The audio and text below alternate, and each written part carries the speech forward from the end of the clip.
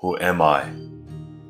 As all living beings desire to be happy always, without misery, as in the case of everyone, there is observed supreme love for oneself.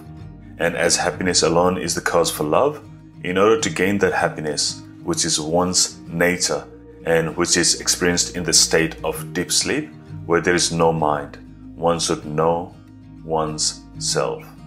For that, the path of knowledge, the inquiry of the form who am I, is the principal means. Who am I? The gross body, which is composed of 7 humors, dhatus, I'm not.